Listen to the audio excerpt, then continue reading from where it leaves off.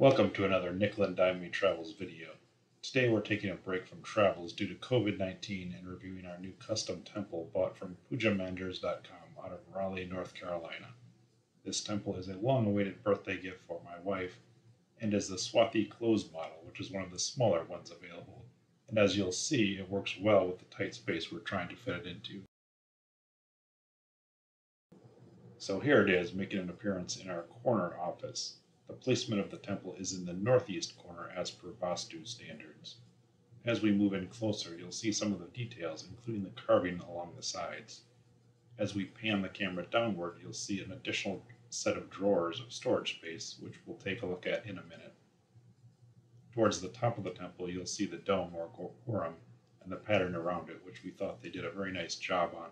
The darker wood stain with the intricate patterns around the side really create an elegant look.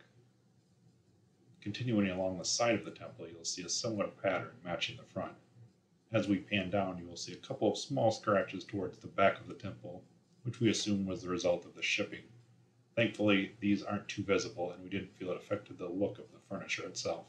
They packed the temple very well with minimal assembly required on delivery, and sent us ample written instructions. Returning around to the front side, we've opened the door to the inner sanctum, and you'll be able to see the display of the ledges within. Inside, you can really see the fine level of detail involved here on each of these ledges. On the top, you can see we had them install 3 LED bulbs over the sanctum, and it helps the details of the contents placed into the sanctum to really stand out.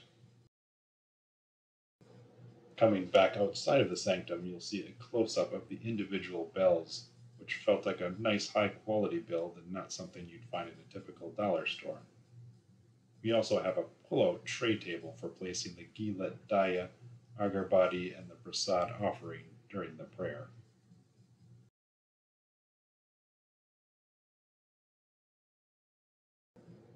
Here we see the bottom portion of the temple, which gives a decent amount of storage, and you'll later see just how much we were able to cram into this space. Now we get to see the fully decorated inner sanctum area of the temple. Here you'll see many pieces dedicated to various Hindu deities, including Ram, Shiv, Ganesh, and Ganpati, and saints, including ceremonial plates and statues of Krishna. And if you look over in the far right-hand side, you'll even see a statue of Jesus, for those people that like to hedge their bets just a little bit. And as mentioned previously, you can see the lower storage area, mostly fully stocked and ready to go with Diwali items and other related books. So that about wraps up our review of the custom temple we purchased from PoojaMandirs.com. Needless to say, we were pleased overall with our purchase and would recommend them to others. It really is a quality-built piece of furniture that fits in nicely with our home. Also, customer service was very attentive whenever we needed help with anything. No, it doesn't come cheap, but what custom piece of furniture does? If you're interested in learning more, we'll leave a link to their website in the description for this video. That's all for now. Thanks for watching, everyone.